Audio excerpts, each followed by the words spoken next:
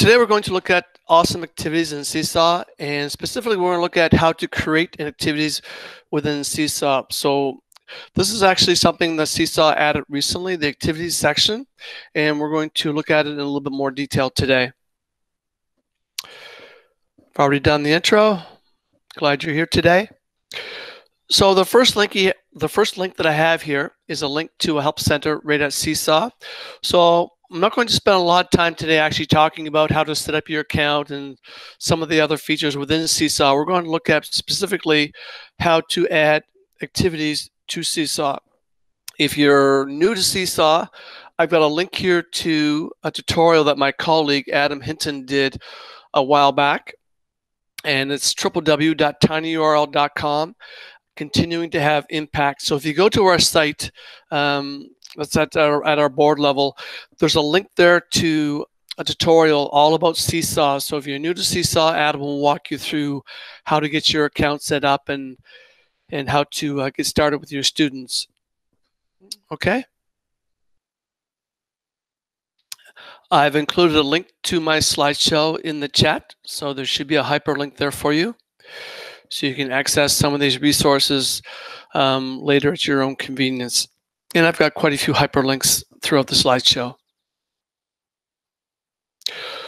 So Seesaw can transform your classroom. Seesaw is an awesome tool for giving all students a place to share their learning in meaningful ways, plus allows teachers a place to organize student work, track growth, and to communicate with parents.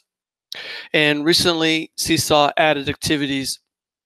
So if you haven't used Seesaw before, it's a learning management platform that's more or less geared for students in grades primary, 1, 2, and 3. You could use it with students in upper elementary, but majority of people that are using it feel that it's best used for little ones. Seesaw has embedded creation tools. Students can create right from the Seesaw, right from within Seesaw using the embedded tools. So they have access to their webcam, they can insert a video, they can annotate something or an image that you've uploaded in an assignment, they can add a file, they can add notes, and they can add hyperlinks as well. Students can use all of those things to manipulate and to add on to extensions that you've included. All right, so they can add their voice for explaining, reflecting, and of course adding fluency. Seesaw has an extensive library, and this part's very exciting. Teachers can search for thousands of teacher-created ideas that have already been posted. So you can create these activities to share with your students, and you can very easily modify them as well. Teachers can also create their own activities, and that's what we're going to look at today. We're going to look at how to create an activity within Google Slides and how to upload it and put it into your Seesaw. So all the while you can track their progress and assess their student growth. So I've got a snapshot here of the activity library within Seesaw. So you can filter by grade level, by subject, and if you're looking for, say, something in addition or subtraction within math, you can filter it even more. So there's many great suggestions that you can find within the activity library in Seesaw. Okay, so here's an example addition using 10 frames, and you would simply click on assign, and then you can change the terminology if you like. You can organize and easily see who has completed the task. So when you post an assignment within Seesaw, you can see which students in your class have completed the activity. Seesaw also has an icon shortcuts that you can use when you're describing your activity. So the icon will give the students visual instructions for your non-readers. So I've got a link here to the chart itself. So when I click on this hyperlink, it's going to open up, and you can see all of the shortcuts. Okay, so you type in the text and the image is going to appear for the students, so it makes it a little bit easier for your students to understand what it is you want them to do on the activity. Okay, very good. back to our slideshow.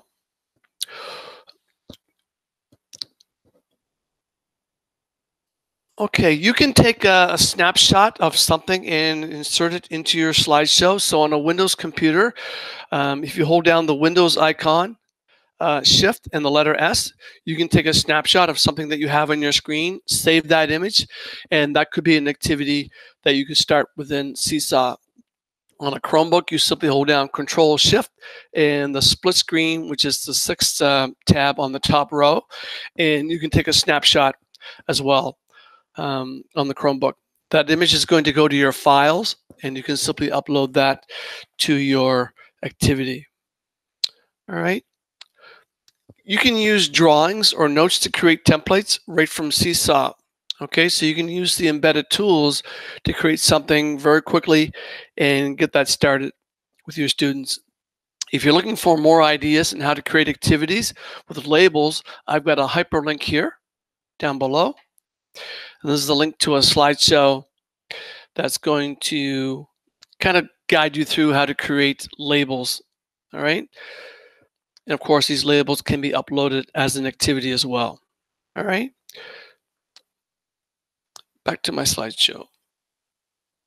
All right. So Google Slides is a great spot to create your templates for your activities within Seesaw. You can also use Google Drawings, but I like to use Google Slides, and most teachers are familiar with Google Slides. So that's what we're going to focus on today. I'm going to walk you through how to set up a template within Google Slides, save that as a PNG, and upload that as an activity to your Seesaw. All right, so here's another example. All right, so you can see down below here, the teacher has inserted some of the images to make it a little bit easier for the students to understand what it is the teacher's asking them to do. Okay, so what we're going to do, we're going to open up Google Slides here in a few seconds, and I'm going to insert a blank slide, and we're going to add a background image of our choice, and then we're going to insert a large rectangle along the top. We're going to add a couple of circles, and I'll show you how to format those and how to group them. And then we're going to add some instructions for our students. We'll talk a little bit about what fonts are ideal for students to use. And we're also going to show you how to duplicate the slide so that you don't have to go back and rebuild it all over again, which is a huge time saver. Okay. We're going to save it as a PNG and upload it to your Seesaw. Also, to future slideshows, you don't have to, you can very easily just make a copy of your slideshow, make some changes that you need, and then you're going to re-upload it. So you don't have to go back and do it all over again. Just make some changes, copy it first, make some changes, and then re-upload it. And the last one there, number 10, in Seesaw, you can recopy the activity from your library, okay? So all you have to do is just change the text and upload the new activity to your library. So you don't have to go back and do a lot of extra work. You simply have to make some little changes, and you can simply re-upload it and save a lot of time. Okay, so let's have a look here. So here's one that I created the other day. So you can see I've got my label here at the top. I've got an image here in the center, and I've got some instructions for my students. So this, if it was a finished product, I would say this is a PNG and upload it to my Seesaw with instructions for my students. So I'm going to show you exactly how to build a template like this inside of Google Slides. Okay, so here's another example. This is actually just a duplicate of the one that I just made. So I changed the title of the text and the background color. So it's pretty straightforward. Okay, next slide is a blank one. So. Hi, Paul. Can I interrupt for a moment? Sure. I just had a message from someone who's trying to get into your session. I'm not sure who your moderator is, but there should be a pop-up. Yeah, Lockie was supposed to be my moderator today, and for some reason he's not here today, so I'm not sure what happened. I tried to log in, Paul. I had trouble. There you are. There he is.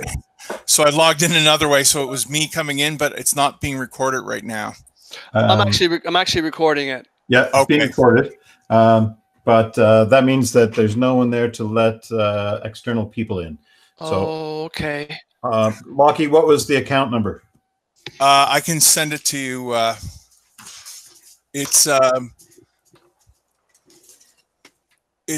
sorry, Paul. It's Ichiro 5 SLHN helper F5 is the password. Okay, great. Thanks. Thanks. Sorry, Paul. Carry on. That's okay. No problem.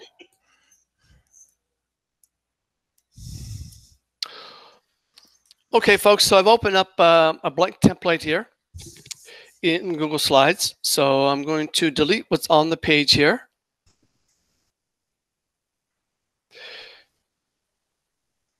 There we go. Okay, so the first thing I'm going to do is look for a background image. So I have one saved on my desktop. And I'm going to say choose image.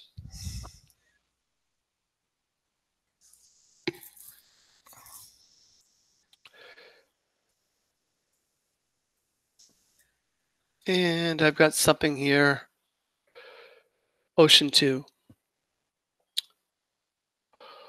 Okay, so you can bring up any image of your choice. So the next part, what I'm going to do is I'm going to go over to Insert, and I'm going to choose a shape. I'm going to choose the first one here. I'm going to draw a large rectangle the whole length of my image. All right. I'm going to pull that down just a little bit. And then I'm going to go up here to the top, and I'm going to leave my fill color for now, border width.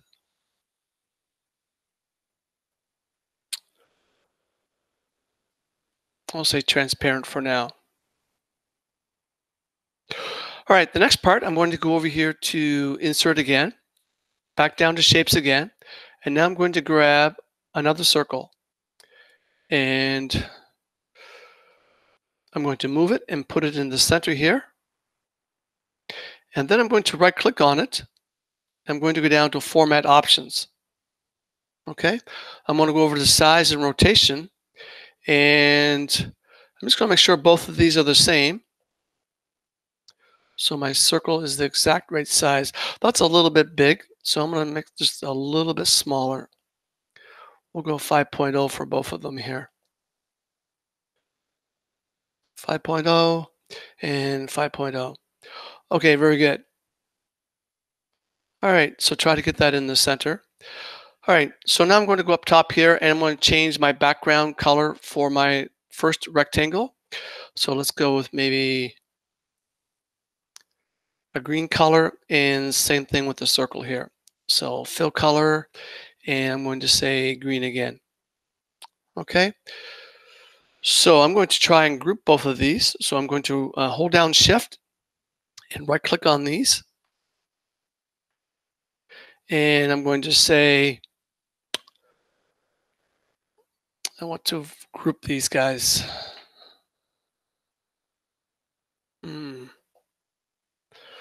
We'll come back to that.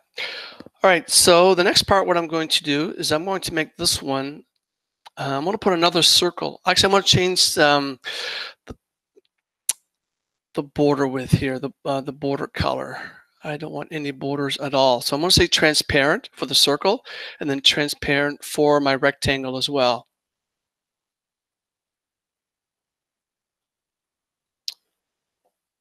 Oh, sorry about that. And so there we go. Very good. And I need to get rid of the border color for the rectangle there. Let's try that one more time.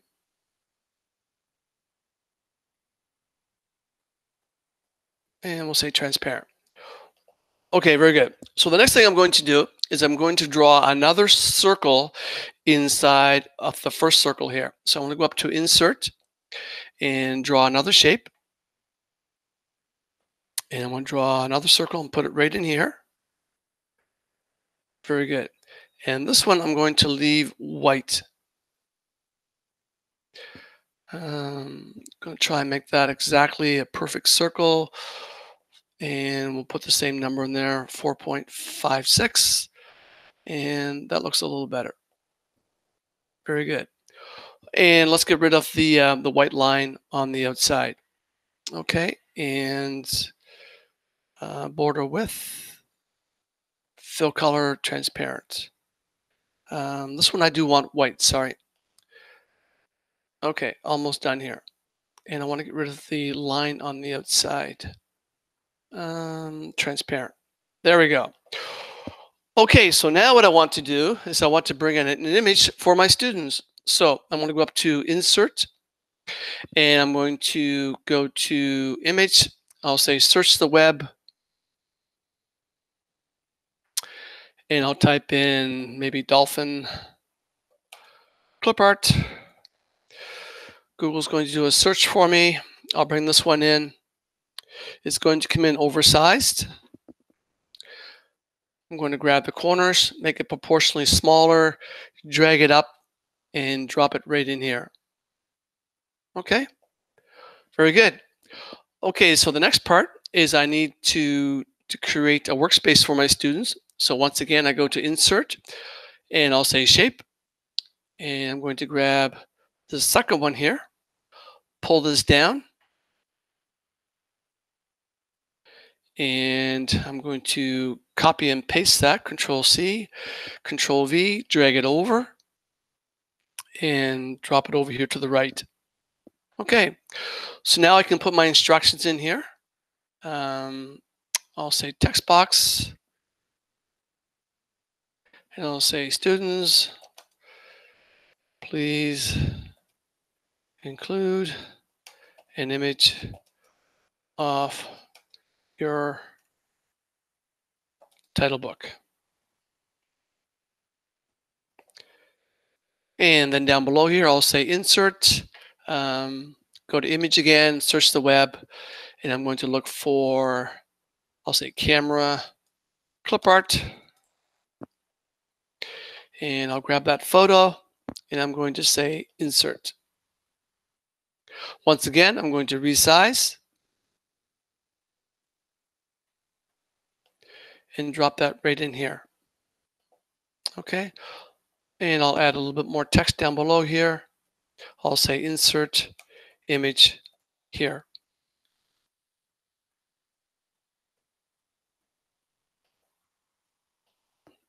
And pull that over a little bit. Center that. And let's move this one over just a little bit. Okay, so now in order to save myself a little bit of work, I'm going to go back and delete this one. And I'm going to copy all of this one. Hold down Shift, Control-C, and then Control-V. And now I can pull this over. So now I've got my font, my instructions, and I can import a new image and go over here and just change the terminology. And so with this text box, I'll have them do something else. Okay, so when you're done with your slide, okay, you can duplicate all of this again if you want to. So go up to Slide, and you can say Duplicate, Slide, and duplicate again.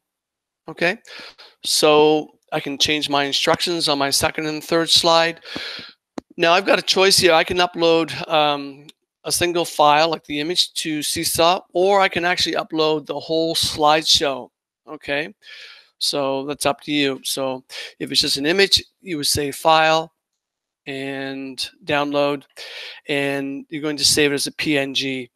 A PNG is a slightly larger file than a JPEG, so the resolution is going to be a little bit higher when you upload that file to Seesaw.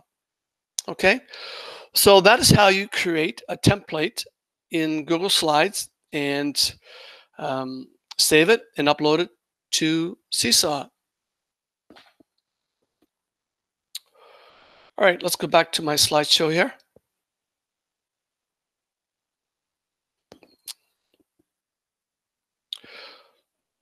Collage is a great app on the iPads. It's a great tool to help create templates. You can set backgrounds, search the web for images like I was just doing. You can, you can write and doodle as well. You can add stickers to very easily create templates for a variety of subjects for your students. So that's one of my favorite applications to use with Seesaw. So if you haven't used Pic Collage, it's a free download, and you might want to consider using that one. So with the iPad, you would simply build it, save it, and then upload the image to your library and add it for your students. You can add multimedia instructions, okay, for your students. So if you want to link to a YouTube video, or if you have a video that you've created, say within Flipgrid or something else you've created, it's the last icon down below here. It says add multimedia instructions or example. So that's an easy way to add other activities for your students, okay? I've got a couple of videos, how-to videos here for you. I'm not going to play these right now because I'm just sharing my screen and not a tab, so the audio is not going to play. But you have the link to my slideshow, and you can access these later at your own convenience, okay? I've got 2 more videos here for editing, and also another YouTube video for helping you out with creating activities within Seesaw. And I've got some hyperlinks down below here to other Seesaw videos that you might be interested in. Okay?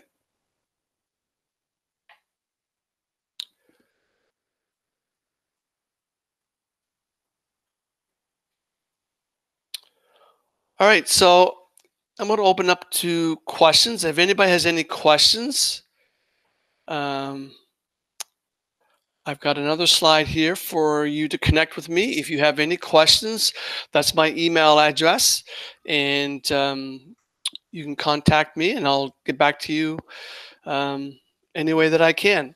Paul, yes. I have somebody in the chat, and they're just asking if you can repost the link because there's a few people who joined late. So if to your slide, thanks. No problem. All right, so let me go back to my first slide here. And for those of you that came a little bit later on this slide here, I've got 2 links. The first one is a link to the Help Center within Seesaw. So if you're new to Seesaw, this will walk you through how to get Seesaw set up with your students. The second link down below here is a link to our help website that we have at our board. With Chignecto Central, and it's called Continuing to Have Impact. When you click on that, you'll see some PD video resources that we have there. And my colleague, Adam Hinton, did a session earlier this spring on getting started with Seesaw. So if you're new to Seesaw, that would be a good place to start. Here's the link to my slideshow, and I have this up in the chat as well. So it's just tinify.ir/HUWK 3M, capital K and a capital M. So that was a very specific focus on how to create templates within Google Slides and how you're going to upload those and get those into your Seesaw. So highly recommend using Google Slides, or you can use Google Drawings, but Google Slides makes it really easy. One other question here for you. If you attach a link in your Google Slides and then upload that into Seesaw, can you still open that link in Seesaw, or do you need to do anything else with the share part? Yeah, you have to add that as a separate link, because what happens is in Seesaw, what you're doing is you're going to upload, you're uploading your image, okay? So the students are going to be able to use the tools to manipulate on it. So the hyperlink that you have right on it, I don't think is going to work. You'll have to add that down below. You'll have to add the link separately. That's a good question. And then another question is, how do you archive old activities so that you can free up space and have more in Seesaw? Yeah, so Seesaw, the free version, allows you to post 100 activities. So if you're using it frequently, what you might want to do is consider uploading a number of slides within, one slideshow, because if you do them separately, you're quickly going to use up that 100 free activities. So a lot of these sites, they want you to buy a subscription to to their programming. So they allow for 100 free activities, and then you'll have to consider purchasing. I'm not sure what the pricing that they have for Seesaw is. I know Book Creator does the exact same thing, and with Book Creator, it's $5 for 180 books, and then for 1,000 books, they double the price to $10. However, with the free version, with Book Creator, you can do everything that you can do with the paid subscription. So Seesaw is the exact same, pretty much, except they're limiting you to 100 activities. So if you're using it frequently, you're probably going to run out. I'm actually relatively new to Seesaw myself. It's something I haven't used a whole lot. I'm quite interested in sharing it with teachers in my board and throughout the province. So it's a great learning platform for students, especially for little ones. And the activities is a great spot to post your assignments for your students. And with the possibility of more remote learning throughout the school year, it's something people are quite interested in. Hopefully we don't have to go there, but it's a possibility. I got another question here for you, Paul. Do you have any suggestions for teachers that have more than one class, like a specialist who want to use Seesaw? That is a very good question. Unfortunately, I haven't used it enough to answer that question. And Beth said the tiny URL for continuing to have impact new to Seesaw on slide 3 doesn't work. So just yes, yeah, that one's not working. So you have to use this one here, tenify.ir/HUWK3M. You can tell this is a keen group, Paul, because they're already into your slideshow. Very good, excellent. Yeah, so Seesaw has lots of great tutorials there, and if you have any questions, like I said, please feel free to send me an email, and hopefully I can help you out. So that's a quick tutorial on how to set up a template within Google Slides and to get your students started in Seesaw.